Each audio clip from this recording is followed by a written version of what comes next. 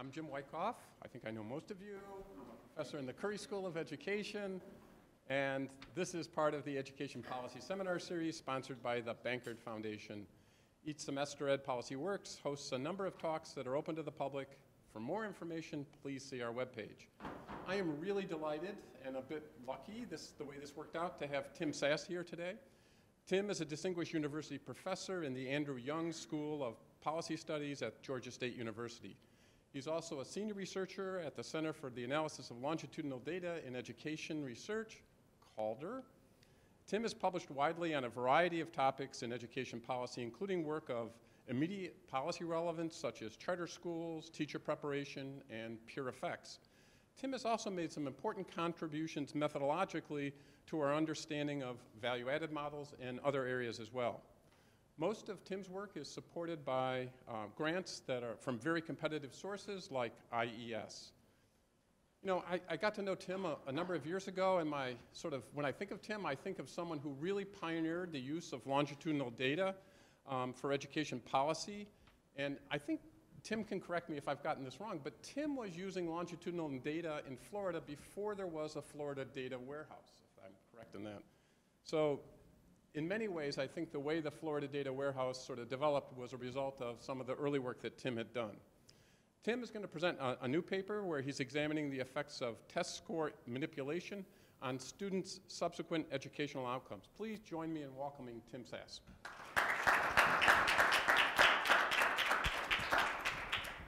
Thank you, Jim. It's really a pleasure to be here, and I'm glad I could work this out on short notice. I'm enjoying my stay so far. The paper I'm going to present today is joint work with two of my graduate students, Jerry Apperson and Carrie Cruz-Bueno. They're third-year students, so they're coming to the job market in a couple of years.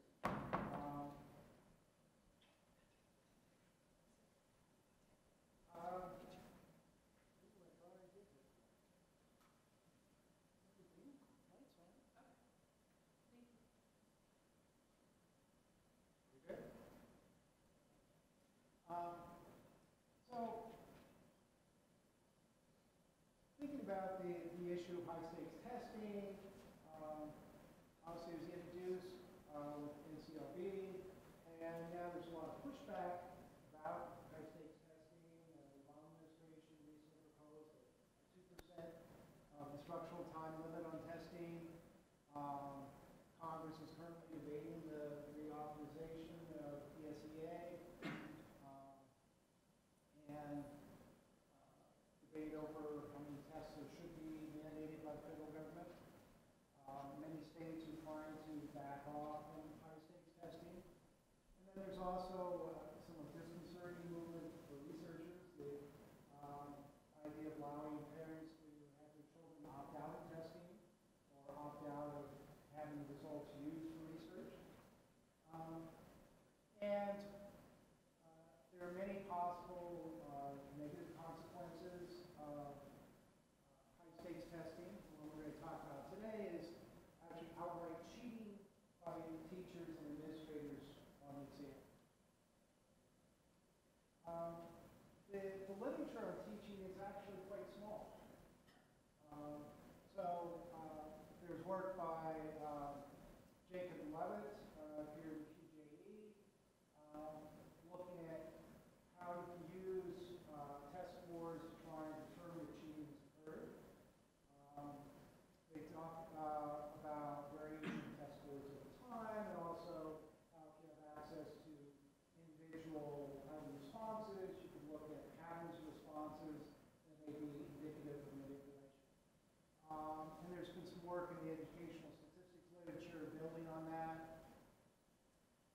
There's also one paper in the Journal of Public Economics looking at the impact of external monitors. So they have a nice randomized trial where some schools got monitors and others didn't, and find that test scores were lower where monitors were placed, suggesting that some cheating had been occurring. But all of this has been about identifying or perhaps reducing cheating. No one's really looked at what's the effect on students of having their scores indicative. And that's what we're going to talk about.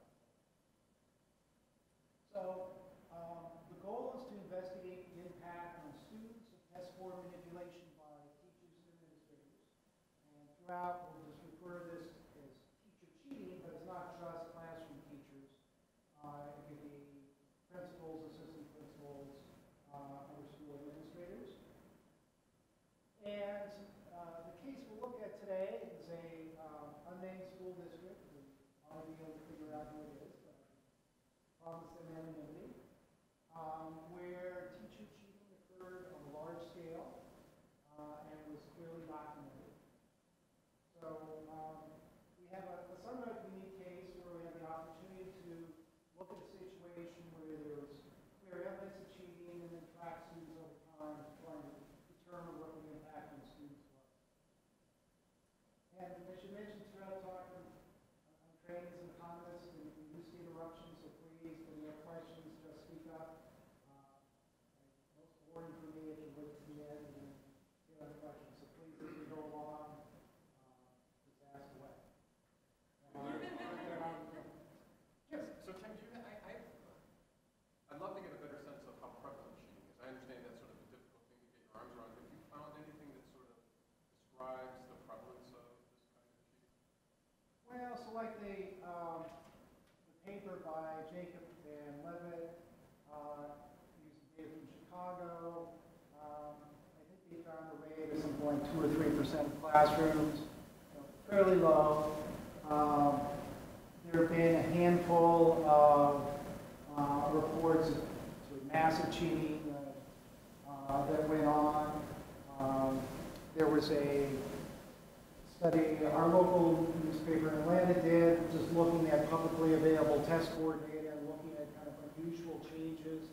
And that suggested that there's potential cheating in a large, I mean, it was like over 100 school districts where they found unusual test score changes year on year.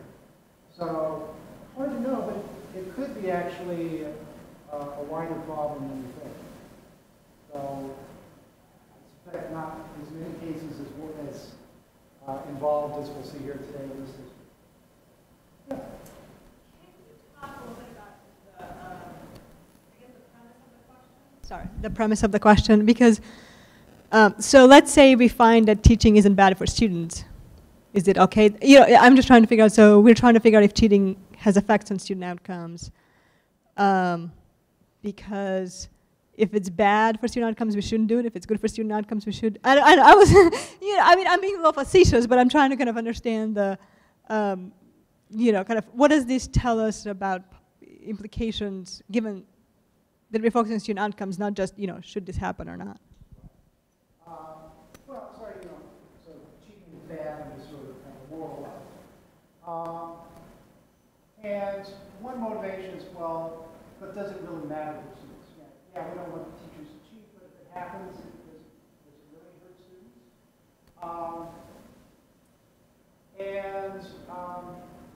I think with this paper, we're just trying to measure the impact. There's lots of other things related to this we can do, like are there certain characteristics of teachers that make them more likely to cheat? So is it the weaker teachers, or is it the high value-added teachers? Again, talk a little bit about the intervention that this district is going to be taking to deal with the impact on students. We have some ideas of how we might take a look at that. So there might be some side benefits of evaluating mediation programs. Finally, quite honestly, was an intellectual interest of there's been all this talk in the district question about the teachers and administrators involved and who's going to be tried and this and that. No one ever talked about the students. And so I thought it was appropriate to say, well, let's see what happens to the students. There's a lot of talk about, oh, we're ruining the lives of the students. But we really didn't know.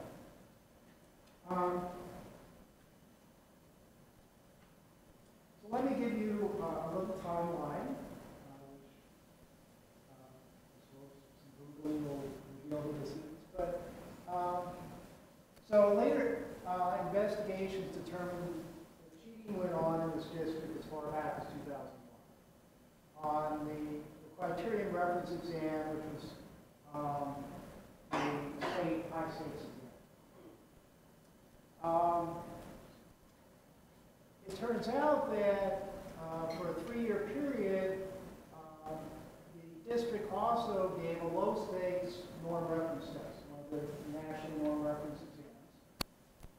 And this is where part of Jared Perry's hard work came in. They were deputized as non-paid employees of the district, given complete access to the data files of the district, and they uncovered the data on a norm reference test the district didn't even know they had. They found it in the folder on the server. So there was the high stakes test, grades 1 through 8, dating back to the early 2000s. And then in addition had this low stakes test from 2006 to 2008. And then in fall of 2009, the local newspaper reports improbable score increases on the spring 2009 high stakes exam. This then led to a statewide investigation by the state agency, where they went back and reprocessed all the exams using specialized standards from the test administrator that would allow them to detect erasures, and flagged classrooms where the count of erasures was greater than 3 standard deviations from the state average. So think about your bell curve, 3 standard deviations, pretty minor probability that the truth is 0. So using that 3 standard deviation standard, they flagged classrooms. Monitors were then sent into schools for the spring 2010 administration exam. And as the Italian paper would predict, scores changed. We'll see that in a moment. But then also, after the initial analysis of erasures, there was an investigation where schools that had multiple flagged classrooms, the State Bureau of Investigation went in, interviewed people, got detailed information.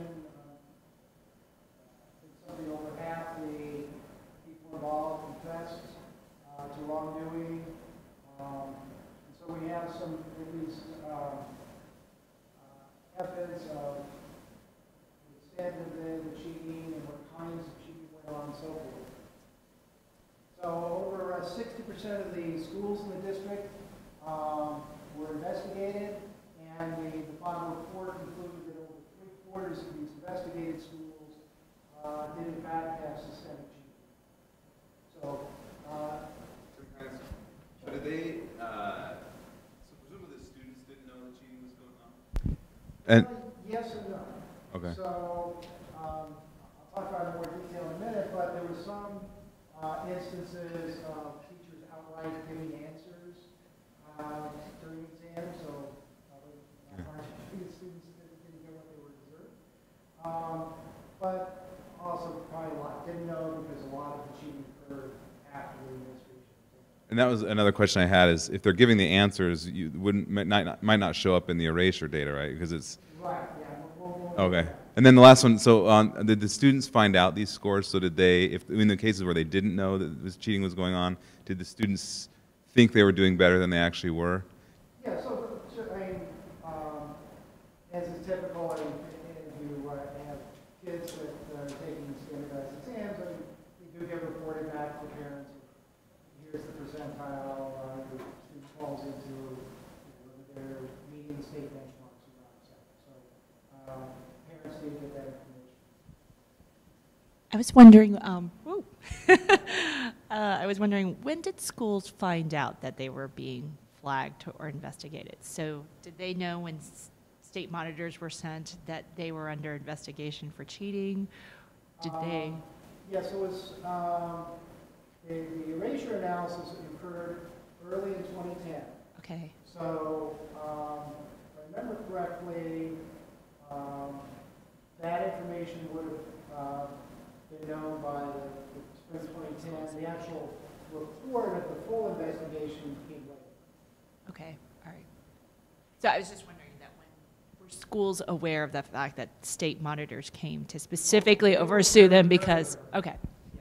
So there were people coming in, making sure that tests were secured and so on. So it was not so. Tim, did the students find out the results of the analysis of their tests?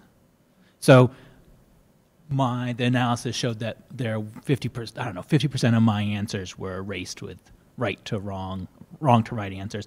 Was I ever told that? So as a student, what do I know about the extent to which I may have been cheated by my teacher? So the individual eraser data was not linked to student. In fact, we were the first to do that, and the district actually was happy that occurred. The only thing the students would have known is that their test score plummets. And we try to take advantage of that in some of the analysis. But that would be the only direct signal other than you heard the teacher give you the answer that there was cheating going on. What kind of accountability pressure were schools or teachers facing here? Or you might be about to tell us that. It just seems so high. And I wonder, if it's different from the norm or... Well, so this district, there were some teacher bonuses available tied to test score performance. I don't remember the exact number, but they're fairly low, in the order of like $2,500, $3,000. What many of those investigators said was there was huge pressure from school administrators who have to hit certain benchmarks. That it was alleged that the superintendent was pressuring school leaders to hit certain benchmarks of X percent of your students being proficient or exceed proficient. And there was then pressure on teachers to hit those goals, and they said that there was no way that was going to happen, and that led to the cheating. Because you do wonder, well, were they really cheating to get a $2,500 bonus? From what I can tell, the motivation was really they were concerned about losing their job. That there was many allegations of school leaders threatening teachers, you get your scores up for when they get leave. But here gives you a sense of the magnitude of the cheating. So the blue line is students in classes were flagged for cheating. The classroom erasures were graded 3 standard deviations of the statewide average. And that's their 2009 scores. In comparison, the green are 2009 flagged classrooms the next year's scores.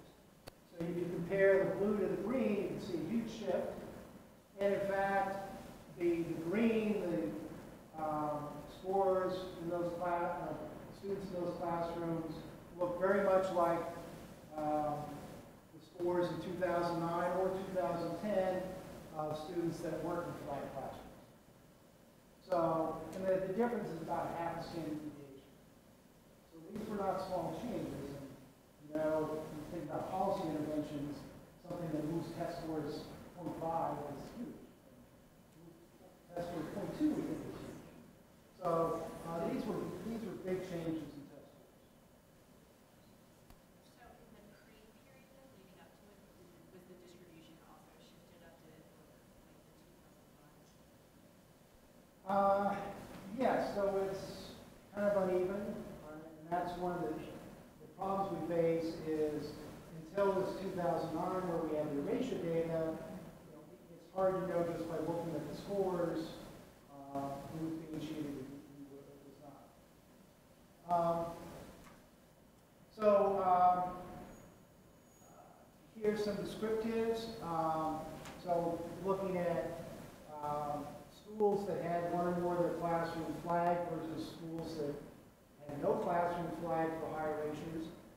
The non-flag schools without flag classrooms tend to be whiter, richer, but about the same achievement level. So this is a district, as you can see, with a large African American population, but there is some variation in terms of different schools serving relatively more white students or relatively more affluent.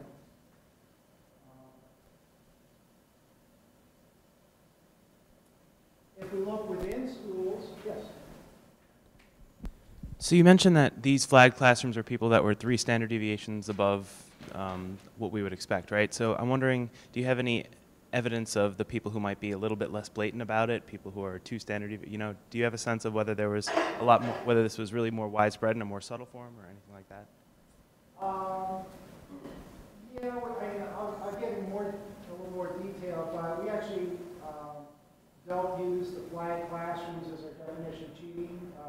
We actually base it on the distribution of wrong to right erasures in the non-cheating year. But it actually lines up pretty closely with these flagged classrooms. So,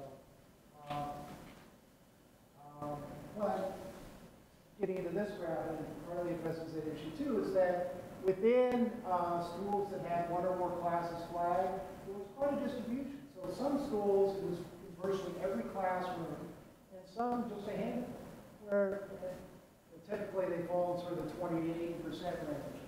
But it wasn't that every single classroom had scores manipulated. It did vary. What created the flag? Is it just kind of the erasure data, or is there also, like, you know, for instance, like I know in some districts they have like call-in lines where people can make anonymous reports of potential cheating, things like that. So the initial flagging was just based solely on erasures, but then that led to the secondary investigation. And so, like, I think there was one school where they had 1 classroom flag, but there was no evidence of any improprieties, and they didn't get a full investigation. But all the others, there was this investigation with interviews and so forth. And so this was kind of a trigger to that deeper investigation. Tim, I would take it that the teachers who monitor the tests are the classroom teachers of the students. Sorry. The classrooms?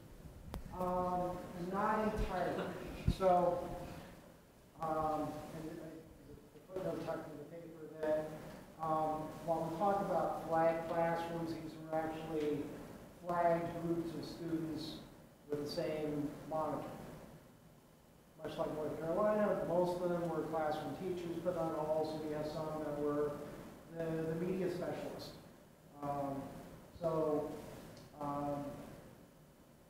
When we later the analysis, we had like classroom fixed effects and such. That's the actual classroom they're enrolled in.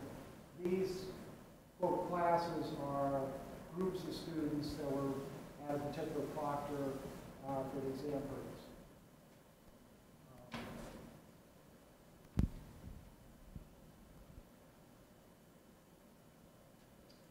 So, one of the things that complicates this is cheating can occur in many ways. And in fact, the detailed investigation provided evidence that all 3 kinds of cheating occurred. So, one way in which teachers could cheat is that they have advanced knowledge of what's on the exam, and they utilize it to essentially go through the questions that are going to be in the exam as part of the lessons. And so the ultimate of teaching to the test, exactly teaching to the test. In addition, you could think of cheating going on during the test. So as I mentioned, evidence that some teachers outright gave answers or signaled answers during the exam. There were cases where they purposely sat weaker students next to the better students so that facilitate the students cheating off one another. And then, of course, ex post, there was clear evidence that after the fact, teachers or school administrators changed the answers of the exam.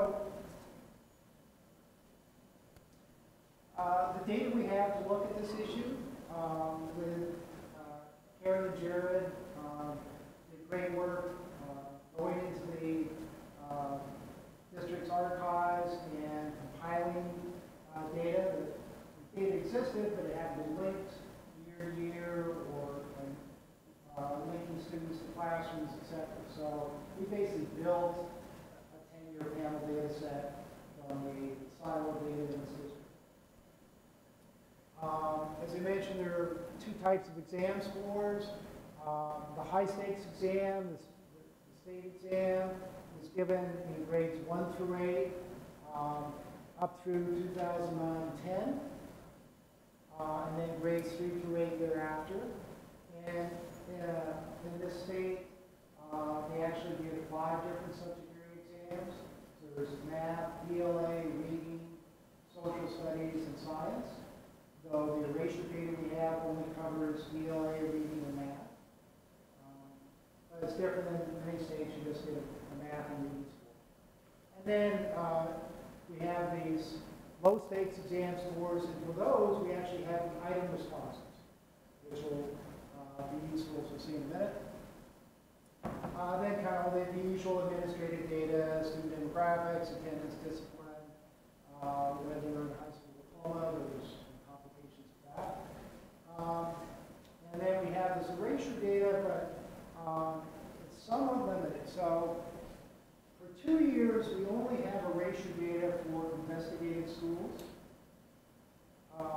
And then for all schools in the out years, 2010, 11 through 11, I should say 12.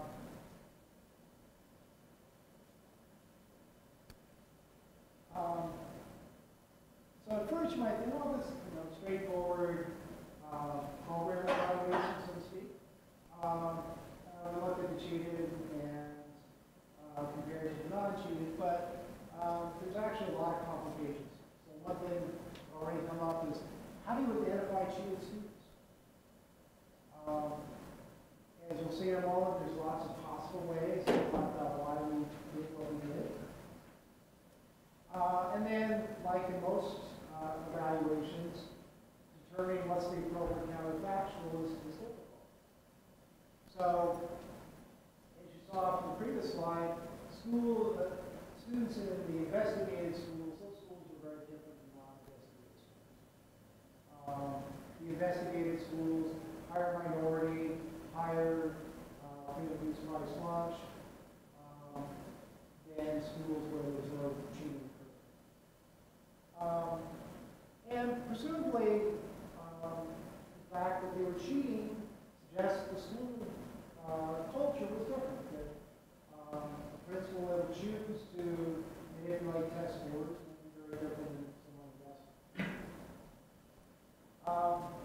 And then a third problem is that even within schools, the extent of cheating may be innocuous.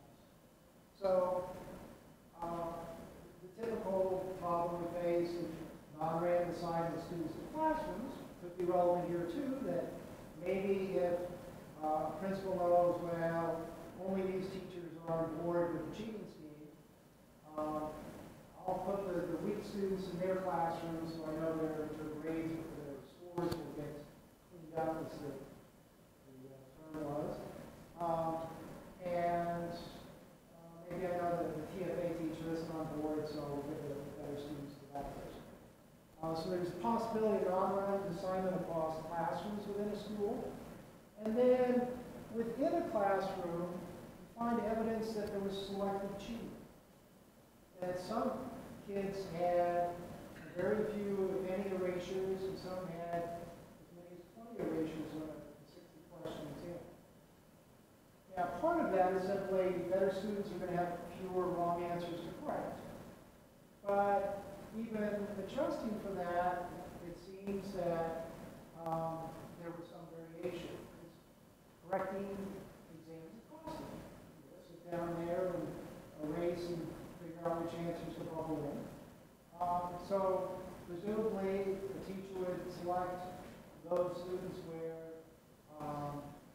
taking the time to write their answers would have the highest payout. So kids that you know are going to have a really low score, kids you know are going to do well anyhow, so why bother cleaning up their exam?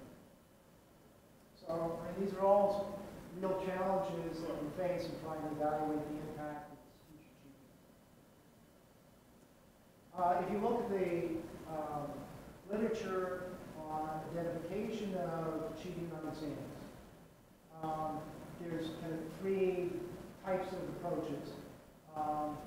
One comes out of the Jacob and Levitt paper, looking at unusual patterns of responses. So you can look at class students, did they all get a block of answers correct, suggesting the teachers went through and said, oh, we're going to fix questions 6 and 10. For the high stakes exam, we don't have individual item responses. We simply have the scale score, the number correct, and the number of wrong to right ratio. So that's not an option in this case. Second obvious thing would be to look at unusual changes in test scores over time. So if there's sort of sporadic cheating, you'd expect that a kid's test score is going along, it bumps up 1 year and comes back down the next. Indeed, that's the kind of story I think that Jacob and Levitt envisioned in their work in Chicago, is that, I think as their paper was entitled, something about rotten apples. If you have sort of a teacher here and there that are manipulating test scores, we'd expect kids to bump up 1 year and fall back down the next. But in our scenario, we have some systemic cheating at these schools, and that it occurred potentially for almost a decade. So you could have students that were consistently cheated until exams were monitored and cheating ended. So unfortunately, looking at variations over time in test scores is probably not going to be a reliable measure of cheating in our case. So we end up focusing on these wrong to right erasures. What we do is we take the erasure data for 2013, where all evidence suggests there's no longer any cheating going on. We then use that as a benchmark, so we look at the distribution of wrong to right erasures in 2013. We take the 95th percentile and say anything over that would be suggestive of cheating. We then take that number of wrong to right erasures and apply it back to the 2009 exam. So I think it was like 5 or more erasures in reading and ELA, wrong to right erasures, and 6 or more in that. The downside of this approach, though, is it doesn't capture a sort of ex ante or contemporaneous cheating we're talking about. However, there's an interesting aspect of these exams that helps shed some light on that. It turns out that the high stakes exam was read to students in grades 1 and 2, and students read the questions themselves in grades 3 and above. And as one would expect, it's a lot easier to signal an answer to reading out the question. Just by voice inflection, you can infer that it's question B and not C, D, or E. So what we did was to look at the distribution. Yes. In terms of identifying cheated students, it seems that the assumption is if there is a certain level of erasures, you're pretty confident that there's some cheating going on. Is that not? I mean, is that so to discount the probability that students could just be conscientious about or uncertain of their answers and could be changing their own? I mean, that could be a possibility, I would argue. Well, so we argue that if students are uncertain about an answer, well then there's, if they're truly uncertain, then if they change it, just as likely they change it either right to wrong or wrong to wrong as changing it wrong to right. And in fact, as you see in a minute, that the amount of wrong to right erasures in a non-cheating year is pretty small. And we see much greater answer changes. And in fact, later investigation determined that it was clearly organized efforts. There was even erasure parties where teachers would get together and sit down and change the things. Tim, I just wanted to follow up on Preston's question. And so the way this is framed, it's wrong to right erasure counts. And could you not frame this as the percentage of all erasures that were wrong to right, as opposed to just looking at the wrong to right? Because then it gets at this issue of whether there are wrong to wrong erasures, you know, right to wrong erasures. Yeah, I believe, yeah, we have the count of wrong to right. I don't think we have the total erasures, and I know we don't have the number of wrong to wrong. So, yeah, that's probably, yeah, in fact, what we do is we construct this initial right measure, which is the final number of questions that were answered correctly minus the wrong to right erasures. Now, that doesn't capture the right to wrong erasures. We assume that those are random. So it would be nice if we had the actual number of initially correct. But here's what the graphs look like. So if you compare second and third grade, and several other grades in the paper, but you can see that if we compare the 2010 scores to the 2009 scores, there's a clear leftward shift in this, quote, initial right. For the second graders, not so much for the third graders. It appears that any ex-ante or contemporaneous cheating was much more severe in grades 1 and 2 than grades 3 and 5. And in fact, one of the reasons we're going to exclude the lower grades, but it also has the advantage of hopefully avoiding most of the ex-ante or contemporaneous cheating.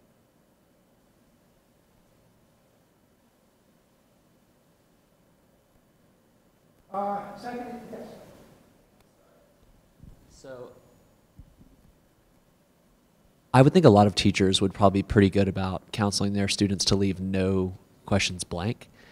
Did you all discuss, or were you able to see how often questions were left blank? Because that kind of opens up an opportunity if they were likely to be correcting wrong answers. Yeah, so we do not know the number of left blank. In fact, there's some evidence that in some cases teachers also filled in the correct answer with the left blank. We can't measure that.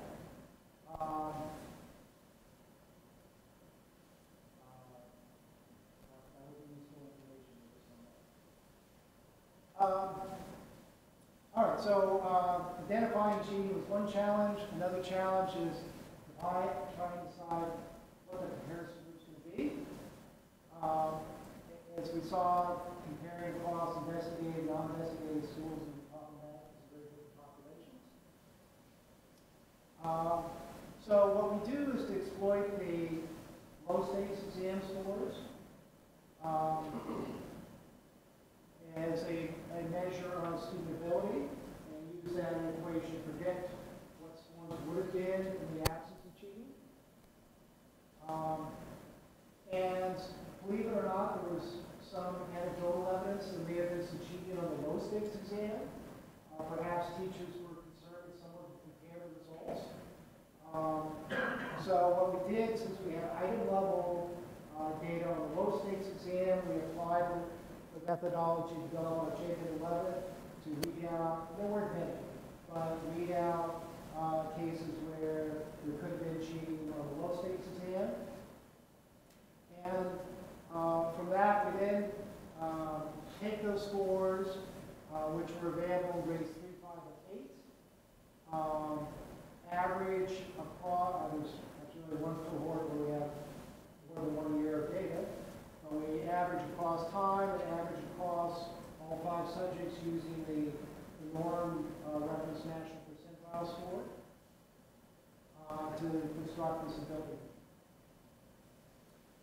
Because the low stakes exam was only available for grades 3, 5, and 8, that limits our analysis to grades 4 through 8 in later years. So we do drop off a good chunk of the sample of part of that are lower grade classes where there might have been this exam here or contemporary cheating. So were you concerned, so in that earlier plot that you showed of the differences between cheated schools and non-cheating schools, so there was a big difference in race and in free reduced price lunch, but there didn't seem to be much difference in NRT scores between the two groups. Usually those things should be fairly correlated, right? The NRT is the low stakes exam where there was little if any cheating. So it's saying that the ability levels were radically different in the 2 different school types. Even though there was a disproportion of the minority and low-income students. Keep in mind that the non-investigated schools, we're not talking about like the rich white suburbs. These are all urban schools, some in better neighborhoods than others. But I was a little surprised the differences weren't bigger, but these are still all urban schools with a very heterogeneous mix of students. Actually not so heterogeneous. This group is a lot. All right, and then the issue of selective cheating. So what we did was to construct quintiles of ability based on the low stakes exam, and then look in 2009, spring of 2009, the last cheating year, and look at the number of wrong to right erasures by student ability. And you can see that there is a tendency, particularly in the 4th and 5th quintile, to have fewer wrong to right erasures.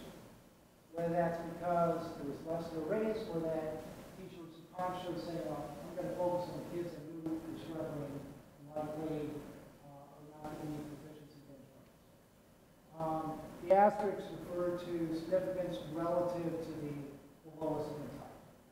So the 4th and 5th quintiles, the erasures were significantly different than the lowest quintile.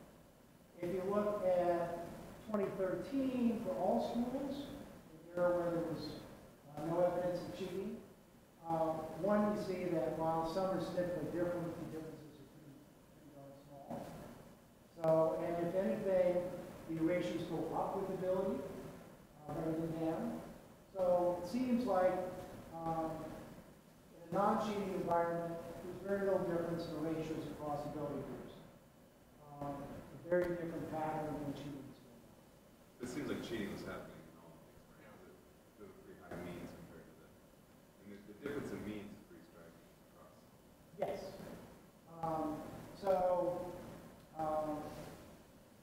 There's some evidence there was differential cheating, but clearly, on average, kids of all ability levels, their scores were being manipulated.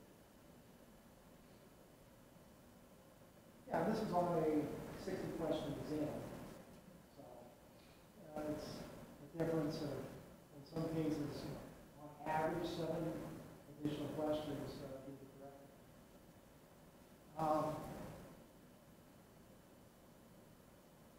So to deal with that, we're going to only look at kids who were in investigated schools in spring 2009. We include school by grade fixed effects. So we're looking within school, within grade. So washing away differences even across investigated schools. And the grade fixed effects are going to deal with differences in the test, and perhaps differential incentives to cheat if some grades were more important for accountability than others. Um, and then in some scenarios, we also include classroom fixed effects, so compare students within a classroom. So that would also account for endogenous classroom assignment, but it also might exacerbate the selection problem in that if we did have selected cheating by teachers, so they decided, okay, well, I'm not going to bother correcting 25 exams, but I know these half dozen kids were very poor students, I'm going to fix their exams. That would sort of worsen the selection problem within classroom comparisons. The model we use sort of an adapted value-adding model. So if you think of the sort of typical education production function, achievement is a function of all prior home and school-based inputs. And then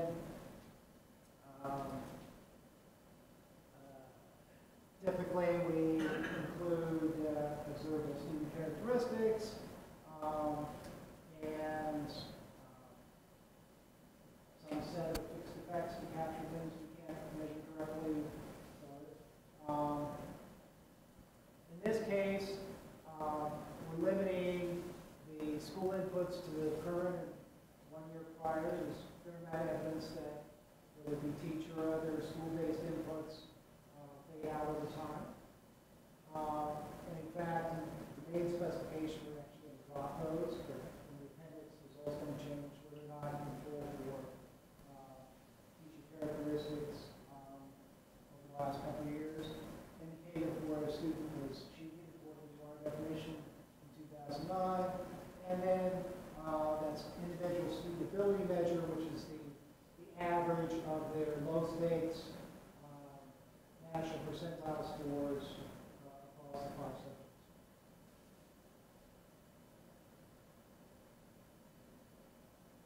So also to get there, we had to assume that anything, any inputs before more than 2 years prior have no substantial effect.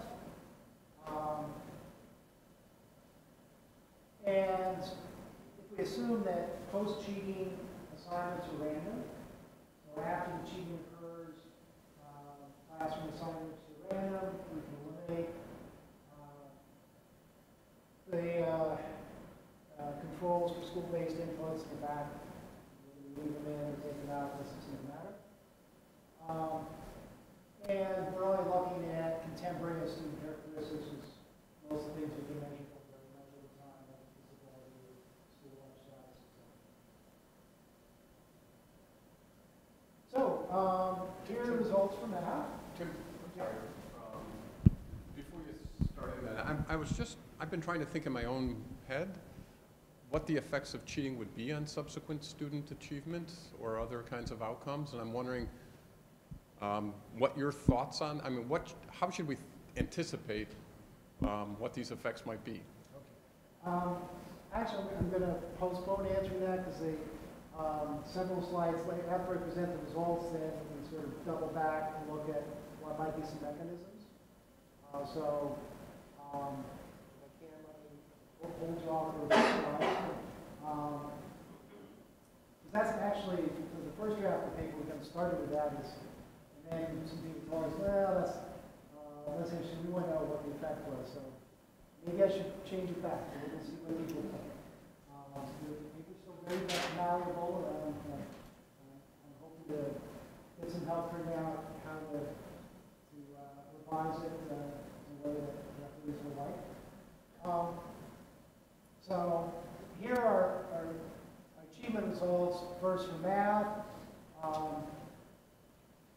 So looking at the first year after cheating, so 2009-10, there were monitors in schools. The data suggests there was some sort of residual cheating, but vastly reduced relative to 2009. And we put in the no fixed effects results as kind of a benchmark to show that, yeah, you really need to have some controls for schools. read that first row, but just kind of give it a reference point. But you can see that school by grade and classroom fixed box models give us very similar answers, about 6-7% of standard deviation, or about the equivalent of having a rookie teacher versus an experienced teacher. So, non-trivial, but not humongous. I mean, if that had been 0.4, I'd be saying, gee, this can't be right. So, sort of pass the smell test in my view, but of course, there's lots of things going on here. Really kind of cancel one another out. But then after that, the results go away. I mean, the point estimates are much smaller, and there is no.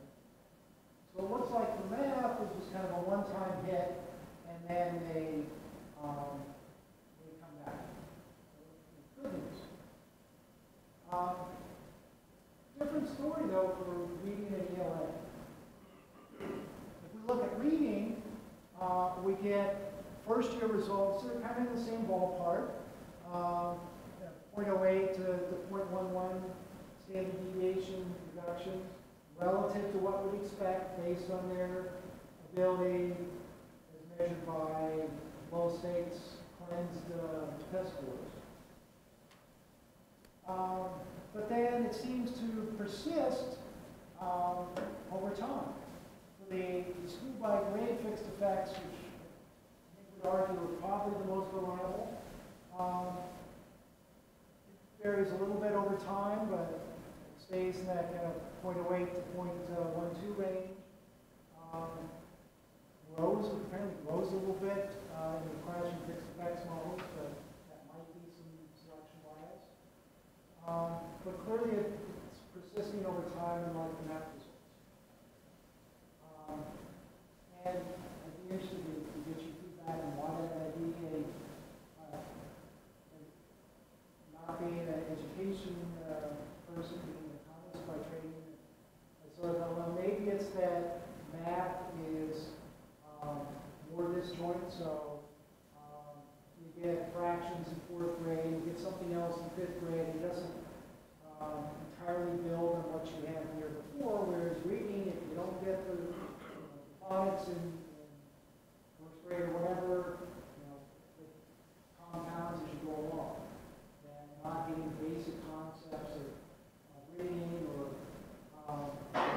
might have more implication for later schools.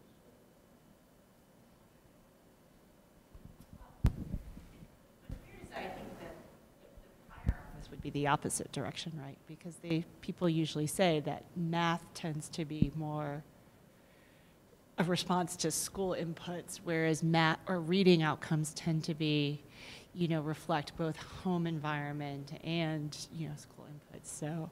Yeah, and that's a good point. I get a lot of work looking at the teacher effects or other things. We tend to find stronger effects in math than we do in real life. So it's not, though, the impact in the first year is kind of similar magnitude, but it's interesting that it seems to persist in reading and, as we'll see, in ELA. But not in math. Well, at some level, that gives me encouragement that we're not just getting selection effects, because this was all selection bias. Why wouldn't we see it in all subjects? What percentage of your teachers are cheaters in book reading? Good question. Now these are all exams given in grades 1 through 8, so this is all elementary and middle school. So mostly elementary, sort of typical elementary classrooms where teachers be instructed for all subjects. But that would be worthwhile to go back and see.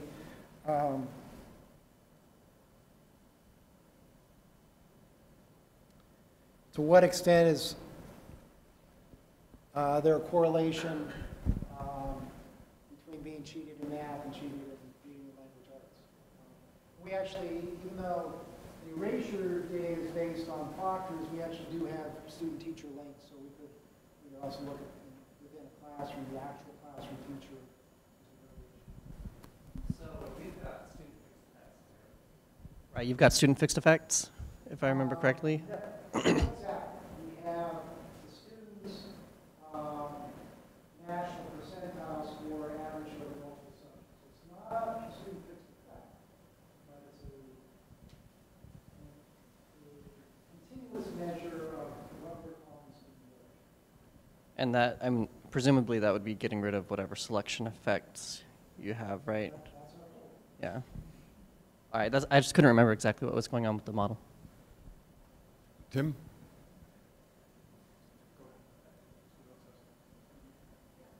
Okay, so my question is, you also can construct, I think, a measure of how much a student was cheated, right? The extent of being cheated. Not in this version. So you just, if they exceeded the cutoff for the 95th percentile of erasures in 2013, apply that to 2009. If they're over that, we say they were cheated. We get a binary, cheated, not cheated. Where I was going with it was back to your thought about the effect in reading, and that is, you know, if these kids are sort of low and they're just being brought up to some acceptable level, that's quite different than being low and being brought up to some quite high level. And I'm thinking here about kids may get tracked into subsequent grades. So I get moved from a more homogeneous group of lower performers into a group that's intended to be a homogeneous group of high performers, but I am clearly not a high performer, and therefore I end up being more disadvantaged. And so I'm trying to think about how you could use your data to get at whether the extent of being cheated is actually playing into some of these results.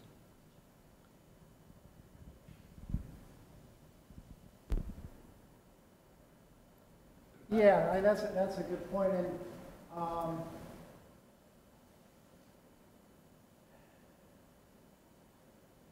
yeah, that would be worth taking a look at.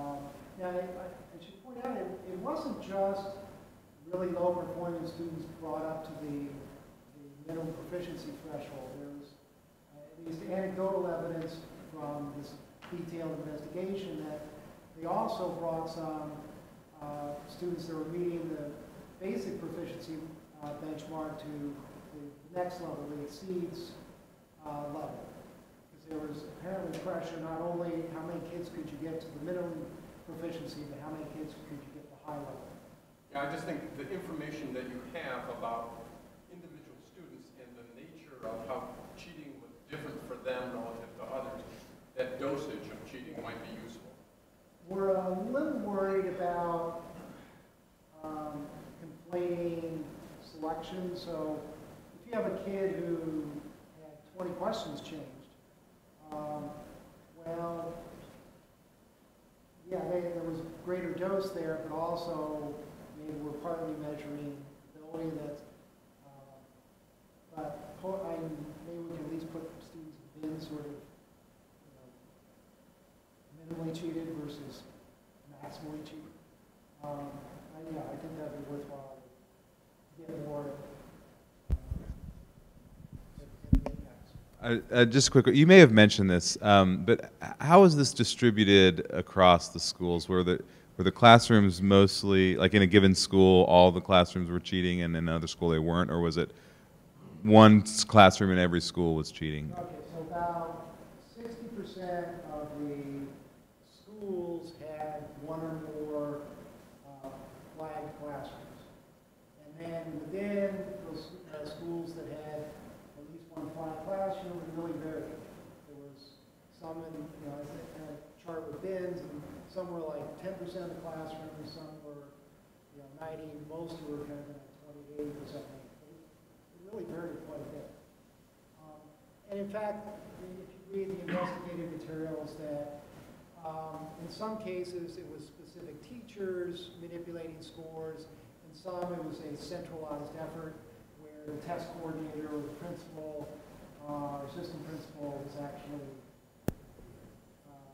changing test scores of multiple classrooms. And in fact, there's sort of stories where some teachers ordered their exams alphabetically so they could easily hand them out the next day. testing over multiple days, and they get the exams back, and they're in different order. And so they said, well, something's going on here. Nobody's supposed to really do anything to these exams, and they were out of order the next day. So it's not always that the classroom teacher was saying, I'm going to sit down and change my kids' scores. In some cases, it was a central party that was manipulating scores across multiple classrooms. All right, so we see persistence in these effects in reading, ELA, and math. Another outcome we looked at was possible effects on attainment. So the last cheating year was spring of 2009. We have enrollment data through fall of 2014. So we can track whether kids graduated or still enrolled, though that's somewhat problematic. The reason being that this is district data, a fairly mobile district. So we got enrollment data from the district and graduation data from the district. Also, the state provided this district with information about if a student left their district, do they show up in another district in the state? But we don't know if that student eventually graduated. So if a student was in District A, they moved to District C. We know that they moved to District C, but we don't know if they dropped out a year later or graduated. So data is somewhat problematic in that sense. Does the state have a graduation exam?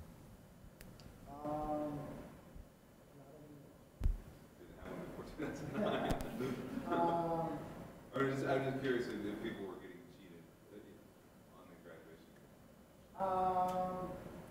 Well, we did not look at it. We did get some end of course exam data, but it turned out there just really weren't enough students because there were limited subjects.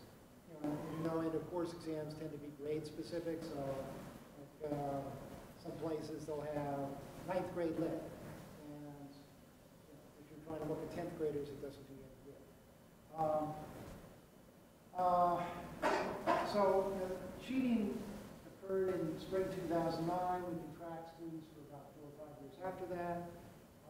So basically, we're looking at kids that were in middle school, late elementary, middle school, and what happened to them over the next 4 years. So was there any responses by the school or the state specifically? Like I wondered if for students in schools that cheated, did they send extra supports in, for example, or change teachers, fire principals, those kinds of things that might? Well, yeah. So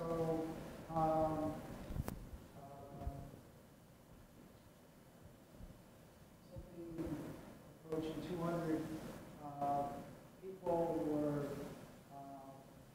either ended up with resigning or administrative actions or criminal actions.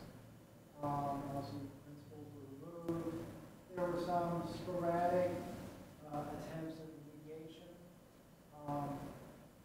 There was actually maybe a remediation attempt as a result of this analysis.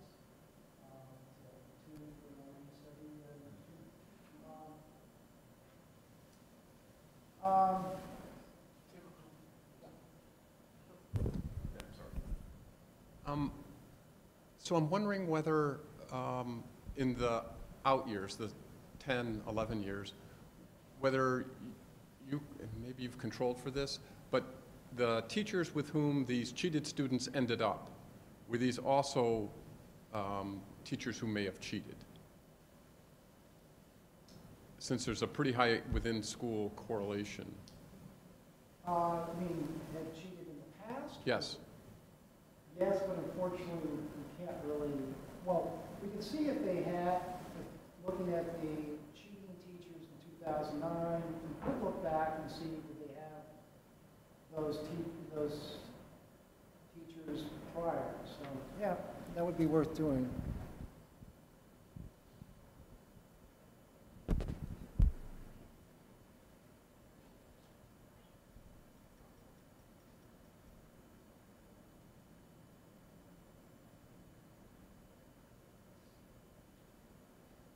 So you try and look at, can we get a gauge of how much they were cheating in the past? Yeah, I was also sort of interested to know whether there might have been non-random sorting to teachers who had cheated in the past to those cheaters in the future. In some sense, those teachers aren't as good as they might have appeared in the past because they cheated to get whatever their effectiveness was. So I'm a little worried that these kids might, some of those negative outcomes are just the fact that they're being assigned to teachers who would have been more likely to have cheated. Yeah. And that's the negative outcome, it's just a bad teacher. Yes, and that would be interesting. Not only that these teachers weren't dismissed right away. So many of them taught the next year, or the next couple years. So potentially we could look at cheating teachers, and then in the out years, are they high value added or low value added? This seems like a robustness check to rule out something that might also explain. Yeah, that's a good idea. All right, I'm going to minimize the question taking for a few minutes so we can make sure we get done in 20 minutes. All right, so in terms of dropout and graduation, looks like there may be some effects on dropout. Though when we throw in the school by grade fixed effects, it goes away. We started with the probit because instead of random problem, we can't put fixed effects in probit, but the linear probability is a pretty similar answers, and we throw in fixed effects there, and the results go away. So let's say we suggested evidence that there might have been some impact on dropout. So now, finally getting back to Jim's question. So what's the story? And we look to at least kind of talk our way through some possible mechanisms. And one is self-esteem. So that in the literature, looking at how students feel about themselves and its impact on their achievement. Presumably, finding out that the high test scores were fake would have a negative effect on your self-esteem. Yeah, I thought it was proficient and there's some literature connecting self-esteem to educational attainment and labor market outcomes. If that's the case, though, and getting back to our early discussion, for the most part, students wouldn't have found out that they had been cheating until they get the first true score in spring of 2010. So we shouldn't see, this is the story, we shouldn't see a negative effects in 2010. It's purely self-esteem. Not until we learn, and then 2011 and forward, but that's not what we found. We found impacts in the first year after cheating. Also, we might expect that if it's impacting student self-esteem, it plays out in other dimensions. If you're really bummed out that you thought you were a good student and you're not, that would make you more likely to act out in class, less likely to go to school, and we don't find that. So we ran the same sort of model looking at percent attendance, no effects. And likewise, if we look at the number of disciplinary incidents, there's nothing there. So it seems that it's not affecting areas other than achievement, possibly attainment.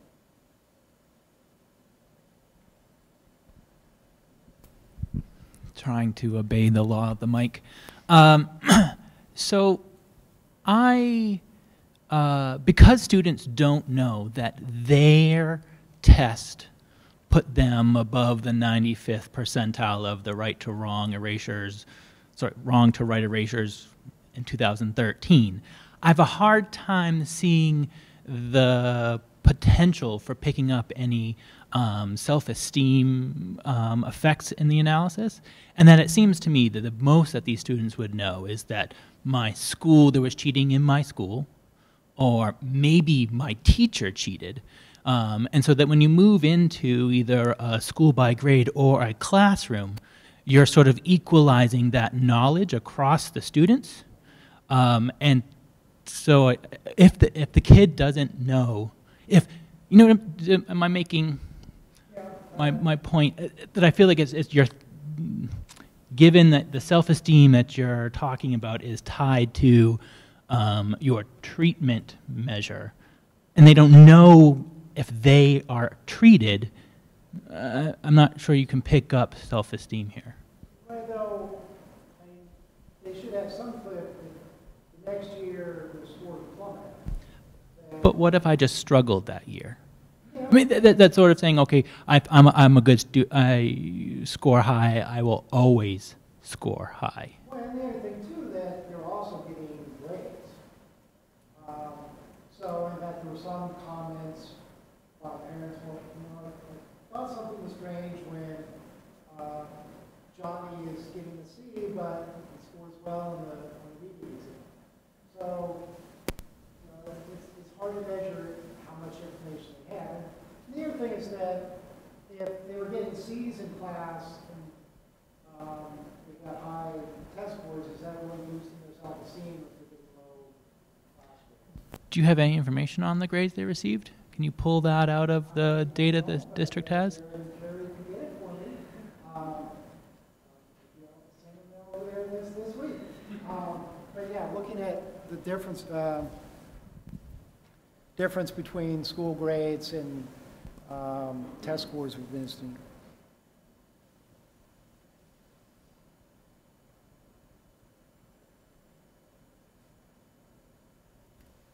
All right, let me follow ahead here. Another possible mechanism is so-called grade inflation, something I've talked about in the post-secondary world. That some evidence that if students receive grades higher than what's actually justified by their performance, it could lead to less student effort. So, you know, Professor Smith and he's great here.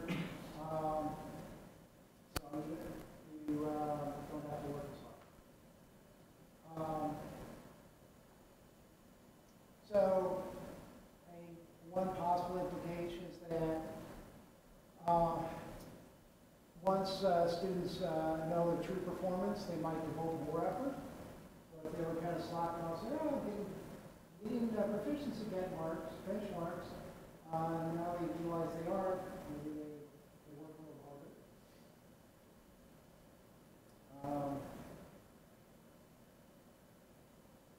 But in that case, we'd expect that scores would go up relative to expected, not down. So another way to possibly think about it is I know around here that there are many more intervention services around literacy and reading than there are around math. So instead of it being like an effort thing, that it might just be along the lines of what Jim's saying in terms of like sorting down the road, that like it sends a signal to parents or to the school that students don't need those services that they in fact need. And if there's a disparity between the services offered in literacy and math, that could have those kinds of differential effects that you see. Yeah, and 2 more slides. Okay.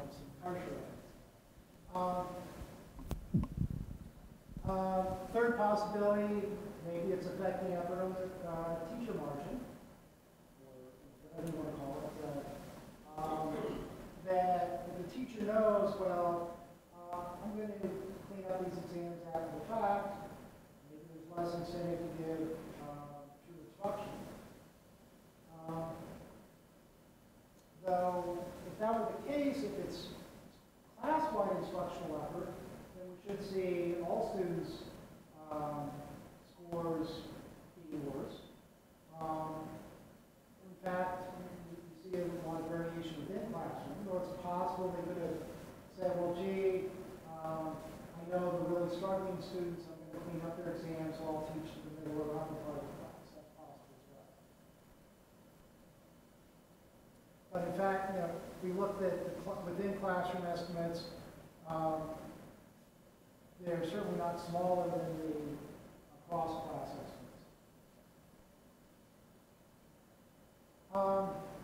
And then finally back to Jim's point, that one possible mechanism is simply by inflating the scores, kids miss out on remediation they would have otherwise received. So So in many cases, remediation is based on your score on the state achievement test. In many states, retention is tied to test scores. And in fact, there are a number of studies, mostly regression discontinuity studies, look at kids just above and below the threshold and find some positive effects of various forms of remediation, be it retention, summer school, etc. Though it seems like most of the effects are at elementary school, and then when high school interventions would be less effective. So if that's happening, the cheated students should be getting fewer intervention services. Within the district, we can look at two measures. One is grade retention. And then second, they actually had what they called an early intervention program, where students that were not meeting expectations on the state exam, primarily at the elementary level, would then receive the suite of services, tutoring, so forth. If you look at the probability of being retained, the next year, that kids that were cheated were less likely to be retained. No big surprise there. The scores inflated, so if you're basing retention on the reported scores, then relative to what we'd expect based on their baseline, most states exam scores, less likely to be retained. And this early intervention program, we also see that, at least without the fixed effects, less likely that they receive these intervention services if they have been cheated. So it seems like one possible mechanism is that they miss out on interventions they would have received otherwise. And if you have suggestions for digging further into that,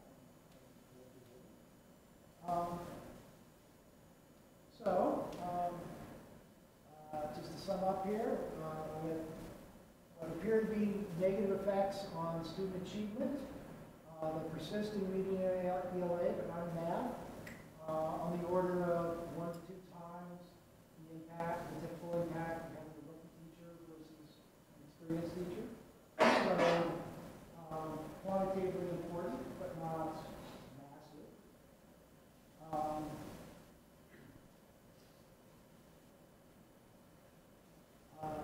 Some suggestive evidence that it may have impacted dropout at the high school level, but they might have that. No effects on the attendance or discipline. And it looks like a likely mechanism is failure to receive remediation. So kind of going full circle back to the first question about what does this mean for policy.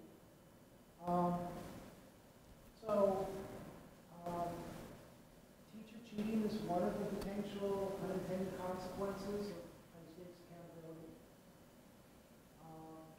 And I think suggests that can have negative effects on student performance. Does that mean we should do away with high-stakes testing or severely limit the grades and subjects tested? I don't think necessarily so.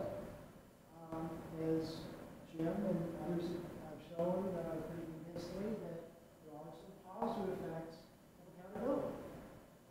So accountability in DC has led to weeding out of low-quality teachers and retention of high-quality teachers that, I forget this paper I saw at APAM, but suggests it has positive effects for student achievement. So you really have to look at both the costs and benefits. I think in the current debate, many people are focusing on the cost of testing and ignoring the possibility that there are benefits from testing. You've got to weigh the two. Our work, as you just suggested, is one of the many ways in which testing can have negative effects, but you've really got to consider the positive effects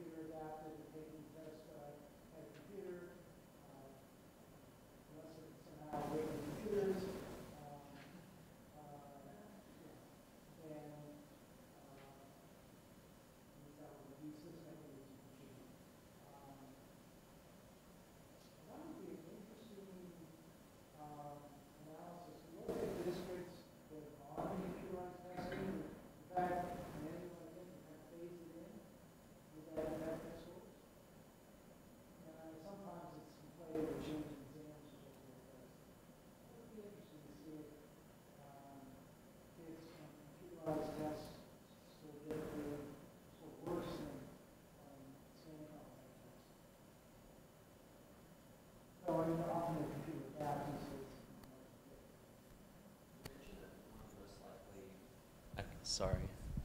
You mentioned that one of the most likely mechanisms was the exclusion from needed remedial services, but you also mentioned that this was occurring among all groups of students.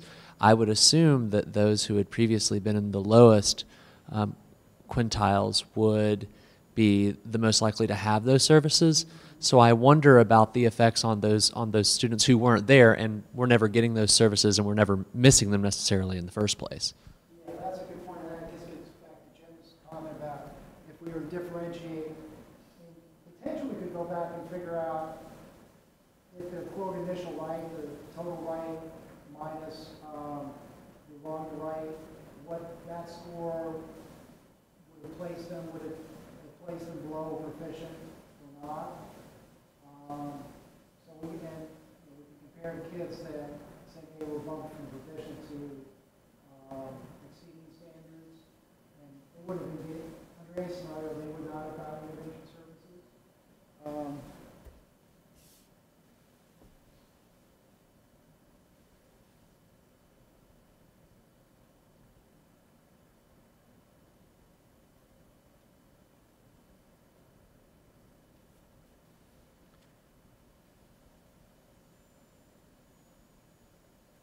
Now, one problem we have is that we don't know the scale score in the absence of erasures. So we know their actual scale score, we know the number of right, and the number of wrong and right erasures. So I'm guessing we could reverse engineer.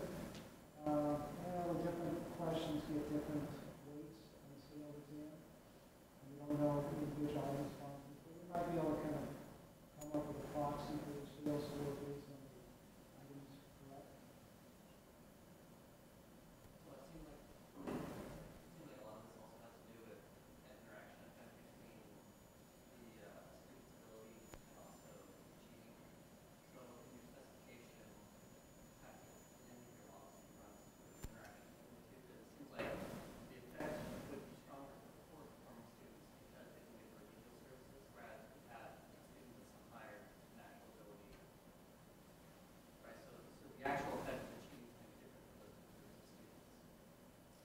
Yeah, so if you're at a PLOS range, so a very early version of this that Kevin and Jared presented, at that time we hadn't uncovered the low stakes exam scores. So we're actually using the first year non-cheating from advanced scores as a control. But our measure was, we had a continuous measure of the number of wrongful regulations. Basically, average results were similar to these. And for very few erasures, you actually had some higher scores. And there was a positive gradient. The more erasures, the worse the effect. We need to go back and do something like that. These putting kids in games and seeing if there's really impact. Gives you 15 questions change as opposed to 6.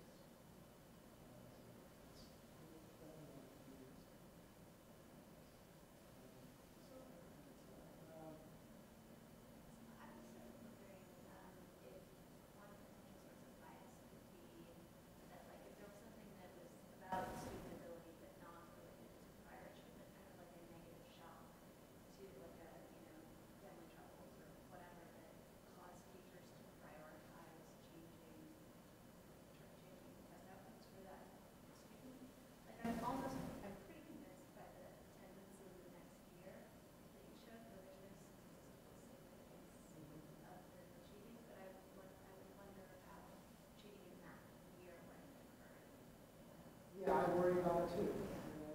Anyone has a good suggestion how to deal with it. So you worry that the teacher knows something about these students, whether it's parents of reports and shares that I know this kid's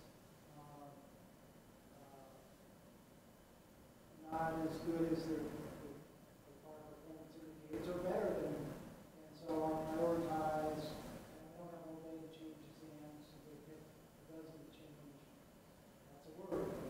That's something that's struggling with. Trying to get at some degree of school that fits the guys and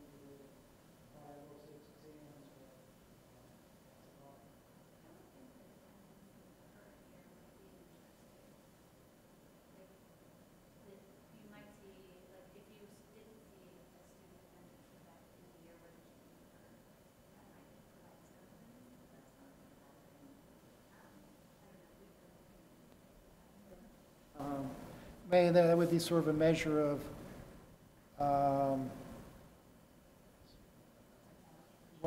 how dedicated a student they are or something, or?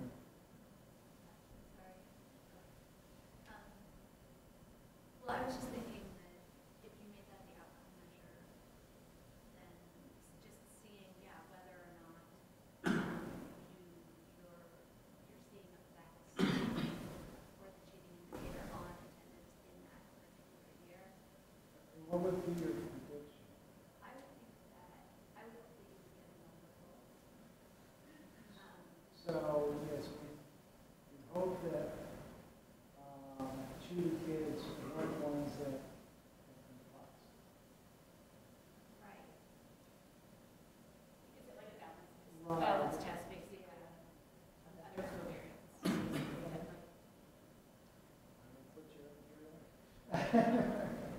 So we should probably stop.